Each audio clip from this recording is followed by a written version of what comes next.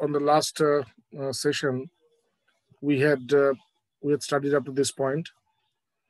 Tad viddhi paripatena pariprashnena sevaya upadakshante te jnanam jnaninas tattvadarshina. So it said that when you come to the master with by bowing down before him, and you question him. You question him about the knowledge of the self, about the path by which you can the path by which you can undergo, by which you can attain the knowledge of the self, or the truth. And while you do that, while you bow down before him with respect, with regards, with faith, and then only he starts to speak, he starts to advise you. And with his advice, your ignorance is eradicated. Your ignorance is completely is completely nullified. And the knowledge which is within you, the inert knowledge that is within you, it reveals itself. And that is what we know as self-realization.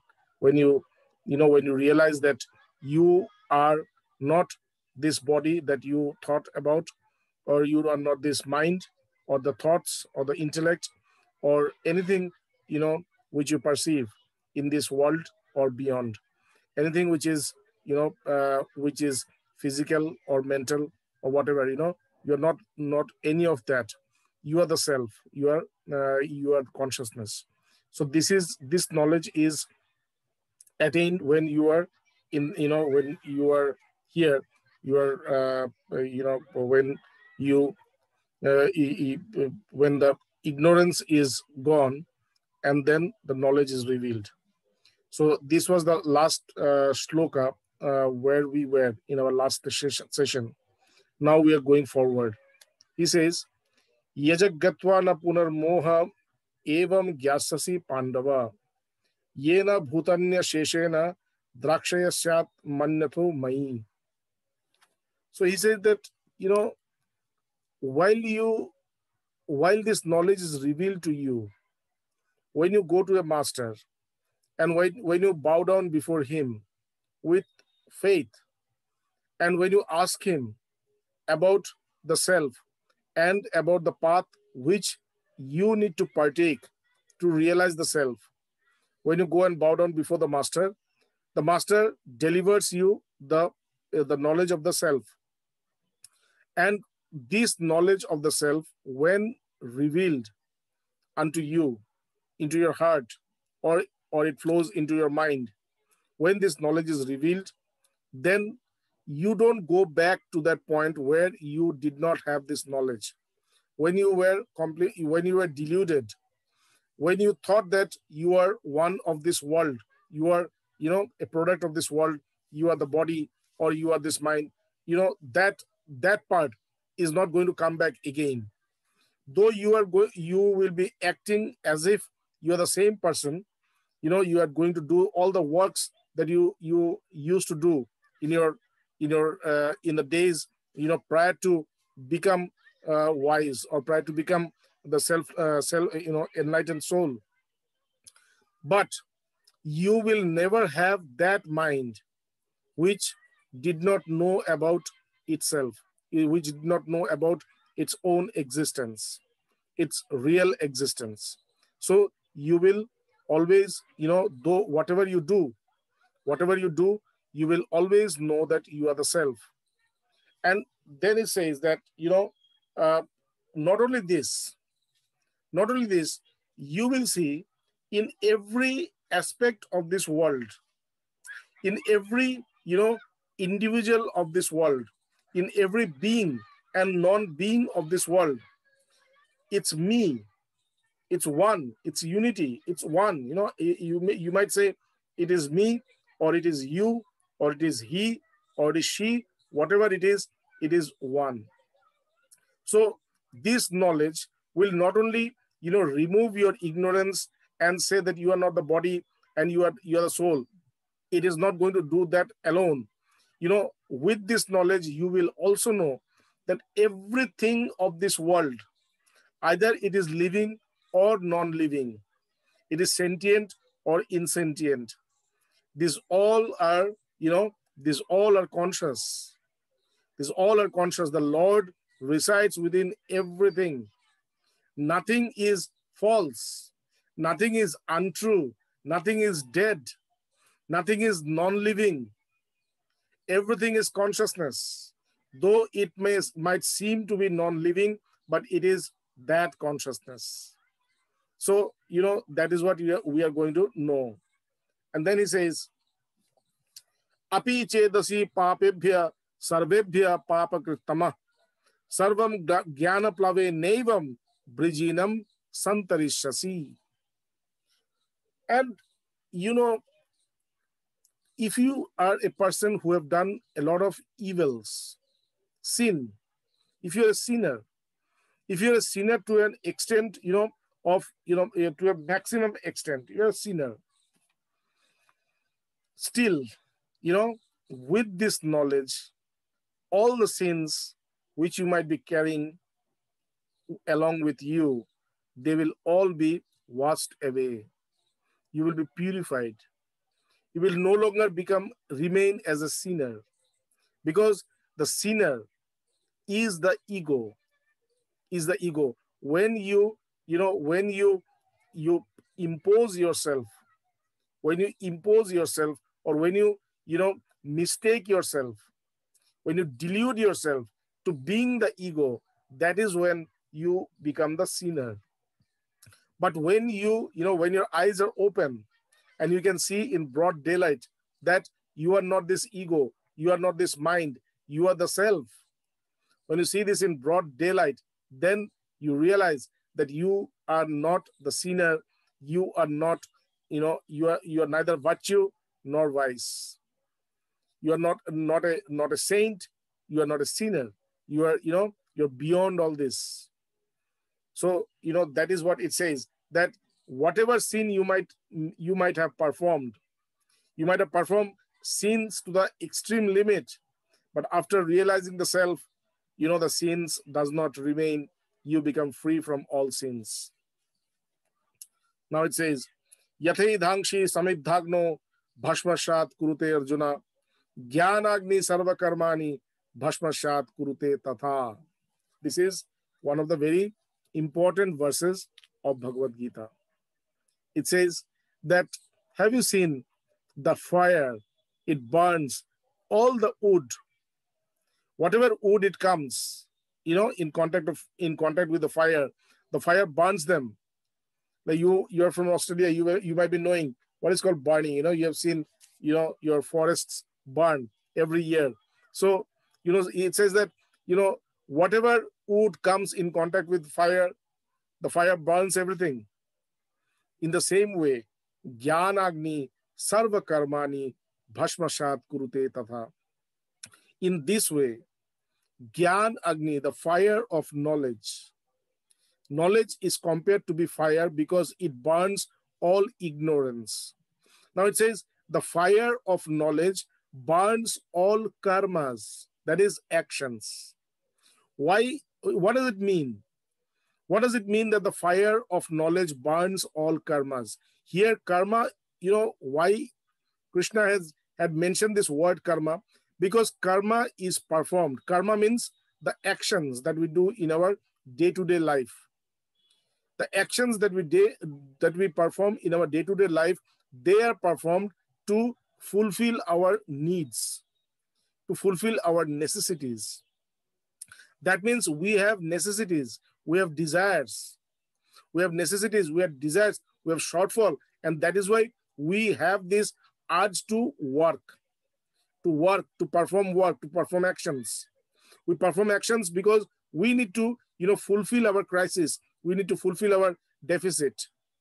Now, here it says, Jnanagni sarva karmani bhashmashat kurute tatha. It says the knowledge, that the fire of knowledge, fire of knowledge burns the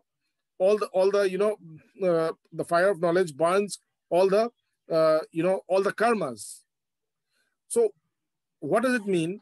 It means the when the knowledge is revealed to you, when the knowledge of the self is revealed to you, then you realize that you are fulfilled. You're always fulfilled. You don't have any crisis. You don't have any shortfall. And when you realize this, then you attain completeness. Then you attain fulfillment. And when you attain fulfillment, then you don't need to work. But does it mean that a person who has realized the self, he does not need to work? No, he works. But because he has known his self, he has known the truth, he does not work for himself, because he knows that every being is me. So he cannot separate himself from others. He cannot separate himself from others. And that is why he, whenever he works, he does not work for himself. He works for the benefit of everybody. He works for, so his work becomes a universal work. It does not remain as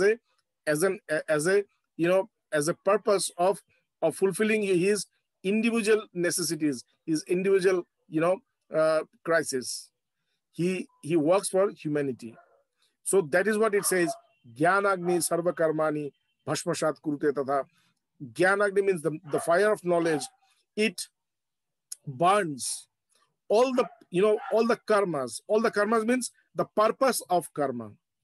What is the purpose of karma? The purpose of karma is to remove the crisis, is to remove the shortfall. Now, after I have realized the self, I know that I don't have any crisis, I don't have any shortfall, I don't have any longings. I'm always fulfilled. And that is why the knowledge has burnt all the karmas in me. I don't need to do any karma. I don't need to do any karma. Means I don't need to do any karma for my own benefit. I do perform karma. That karma is for others. So that is what it says, that yathedhangshi samidhagno bhashmashat kurute arjuna jnanagni sarva karmani bhashmashat kurute tatha. This is one of the very famous verses of the Bhagavad Gita. And then it says, nahi jnanena sadrisham pavitram iha vidyate tat swayam yoga sansiddha kalenatmani vindati. It says, Arjun, there is nothing as pure as knowledge. Knowledge is like fire. Like fire, whatever it comes in contact, it burns. It burns. The fire does not, transform itself into that object. The fire transforms that object into fire. And that is why, the fire does not loses its property by, coming in contact with anything. It does not lose its property. And that is why fire is the most, purest thing. So here it says, the most purest thing in this world is knowledge. Knowledge is even more purer than fire. Why? Because, whatever comes in contact with knowledge, the knowledge does not, transform. The knowledge retains its identity. The knowledge retains its integrity. It does not change. It's changeless. It does not moderate. It does not transform. It's the same, constant. So, it says, nahi jnanena sadrisham pavitram iha vidyate. There is nothing as pure, as divine as this knowledge. But is it possible to know it now? It says, no, it's not possible. When you have realized the knowledge, you don't realize what you have actually realized. With time, with experience of this knowledge, when you have the knowledge in your grip, you don't realize what you have actually gained, what you have actually attained. So slowly, with the experience of this knowledge, then you realize that you have actually you have actually gained the best thing in this world, the purest thing in this world. And that is why it says tat swayam yoga samsiddha. It's like sun. It cannot be proved. It proves itself. It's luminous. It cannot be lightened. It's light itself. It cannot be manifested. It's manifested. It's manifestation. It's just manifestation. So here, this knowledge also cannot be proved, cannot be known, cannot be manifested, cannot be proved. It is its proof. It is its proof itself. It is its existence itself. It is its manifestation itself. So it cannot be, it does not need to be, it does not need to be proved. It does not need to be, to be manifested. It is manifestation. It is existence. And that is what it says. Tat swayam yoga sansiddha. It manifests itself on its own. But kalenat mani bindyati. But you need time to realize what you have realized. You need time to actually know what you have known. It is, though you have known it, but all of a sudden, at once, you cannot know everything about it. You need some time. Slowly, gradually, this is going to be clear to you. Then it says, this is also one of the very, important shlokas of spiritual world. It says, Shraddhavan lavate jnanam tatpara sanjitendriya jnanam labdha param shanti achirena adhigacchati.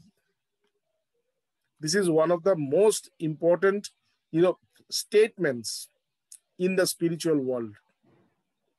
It says, Shraddhavan lavate jnanam.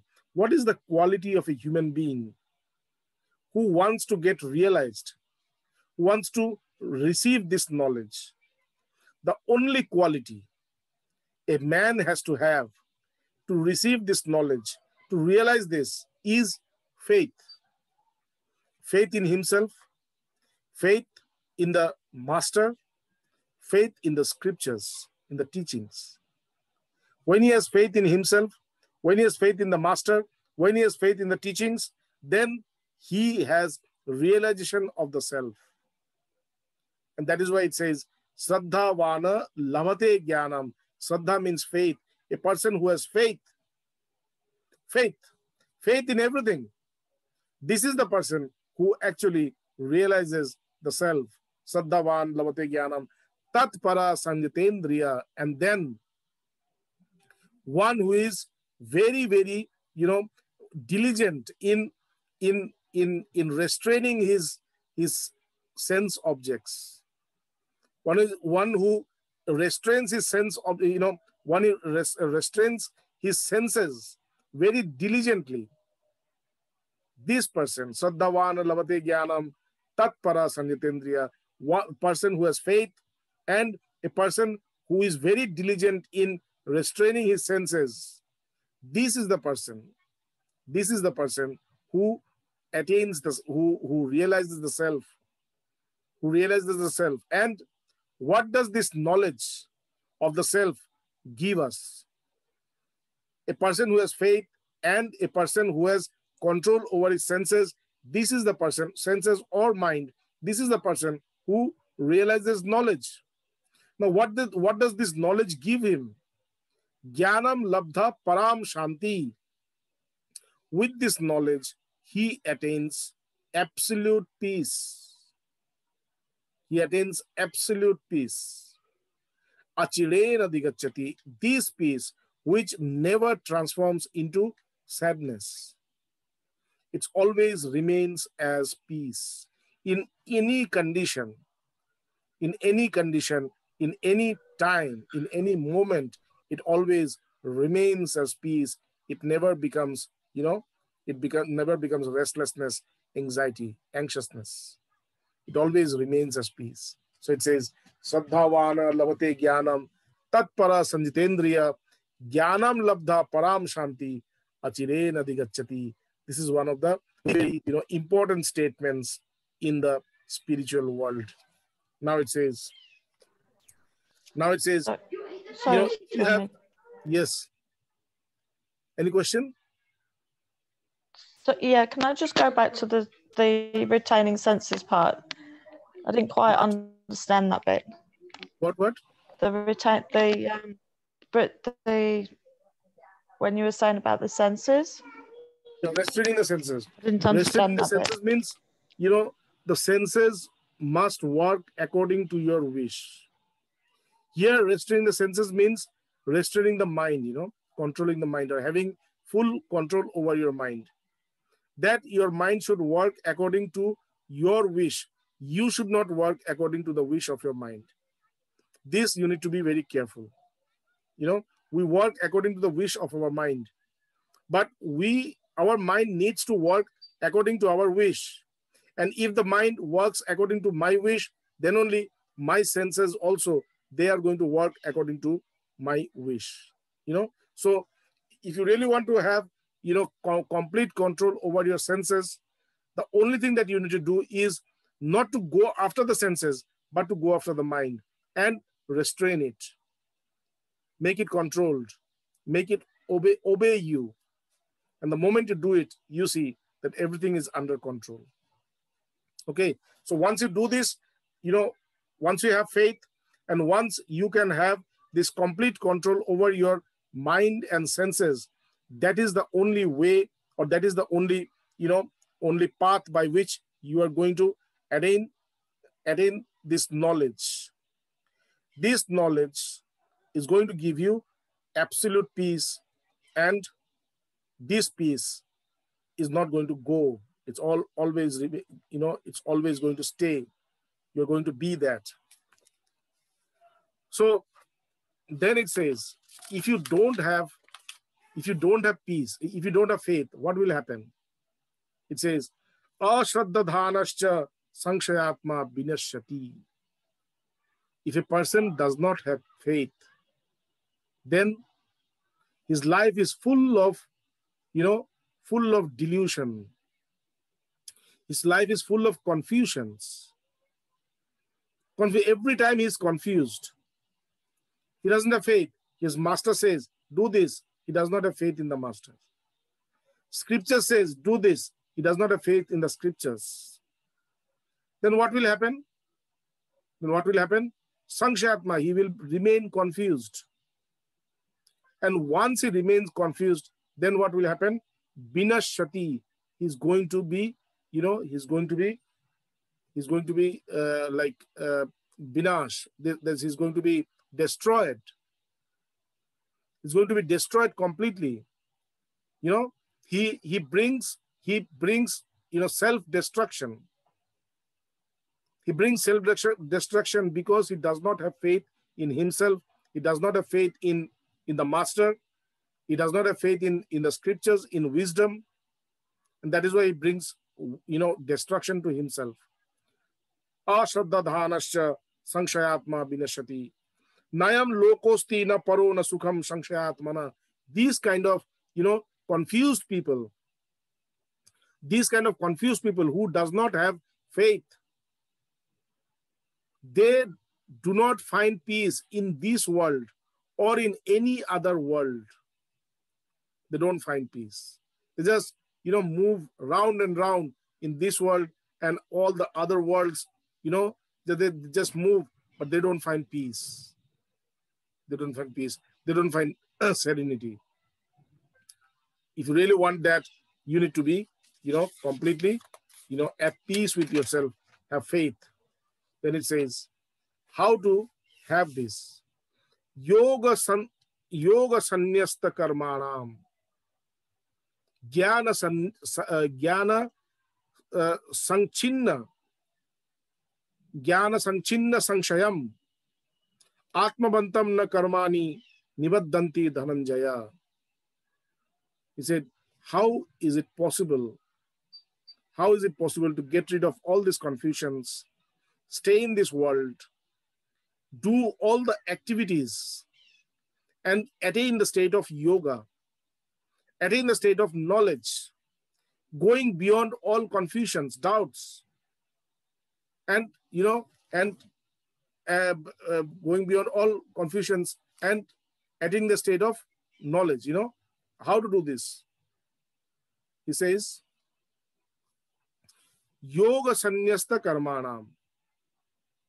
One who has dedicated all his actions. One who has dedicated all his actions, to the Lord, to the divine. One who has dedicated all the actions to the divine. He does his actions, but he does those for that divine, that Lord. He does not do actions to fulfill his own interests. He's selfless, surrendered completely, devoted to the highest limit. He's devoted to the highest limit. He is completely faithful. Yoga sannyasta karmanam. A person who has surrendered, devoted all his actions to that yoga, to the divine. Jnana sanchinna sanshayam. Those people who have dedicated all their actions to the divine, their confusions, their doubts, they are all eradicated. They are all, completely uprooted. They don't have any doubts at all. They don't have any confusion at all. They don't have any delusion at all. They're all, completely they are assured of everything. Jnana sanchinna sanshayam. All his doubts are uprooted. Atmabantam na karmani nibaddhanti dhananjaya. This kind of self-realized soul. For this kind of self-realized soul, the karmas, the actions, they don't cause to be a obstructor, to be an inhibitor. They can do any action, but that will never bind them. They will always remain free. They will always remain free from everything. So that is the best way to live in this world. How to live in this world? Yoga sannyasta karmanam. You should dedicate all your actions to the divine. Jnana sanchinna sanshayam. And then only all your delusions, all your delusions, they'll all be uprooted by knowledge. Atmabantam na karmani nivaddhanti dhananjaya. Oh Dhananjaya, these self-realized soul. Just one is left. I want to finish it, this year, so that when you go to the next year, you start with the 5th chapter. We, start fresh chapter, not the same thing again and again. So it says that Atmabantam na karmani nivaddhanti dhananjaya. Oh Dhananjaya, these kind of self-realized soul, for this kind of self-realized soul, any karma that he performs does not create any hurdle, does not create any bondage. He does not have any bondage. Okay. Now the last one, verse number 42. Tasmat jnana sambhutam hrit jnanasinat manah chitvainam sanshayam yogam tishto tishta bharata. He said, that is why I'm telling you, O son of Bharat, O son of this great land, Bharat, tasmat jnana sambhutam hritstam jnana sinatmana. That is why I'm telling you, establish this knowledge. Behold this knowledge. Behold this knowledge in your heart. Behold this knowledge in your heart and become that knowledge completely. Behold this knowledge. I am the self. This is the knowledge. I am the self. Behold this knowledge within you, in your heart, and become that. When you say this, I am the self, be the self. Don't have any confusion. Don't have any doubt. Oh, well, it may be, or no, maybe. There's no maybe. There's no ifs. There's no buts. There's it's completely, totally assured of this. I'm completely assured of this. That I am, yes, I am that. I'm that. Then, Chitvenam Sangshayam Yogam Tishto Tishta Bharata. And while doing this, uproot all your ignorance, all your vice, all your distractions, and be firm in the self. Be firm on truth. Be firm on the self. Om Tat Saditi Srimad Bhagavad Gita Shu Upanishadsu Brahma Vidyayam Yoga Shastre Sri Krishna Arjun Sangvade Jnana Yoga Nama Chaturtha Adhyaya Harihi Om Tat Sat Om Purnamadah Purnamidam Purnat Purnamudachyate Purnasya Purnamadaya Purnameva Vashishyate Om Shanti Shanti Shanti. So this is the end of the 4th chapter. Thank you very much. Wow. Thank you so much. We did it. That's amazing. This has turned into a very epic thing, the Bhagavad Gita. Become very epic for us. So chapter 4, brilliant. So we start the new year with chapter 5. Chapter 5. And the 5th chapter is called Sannyasi Yoga, the yoga of sannyasa. The yoga Okay. Sorry, what was it called? Yoga of sannyas. Sannyasi yoga. And sannyas.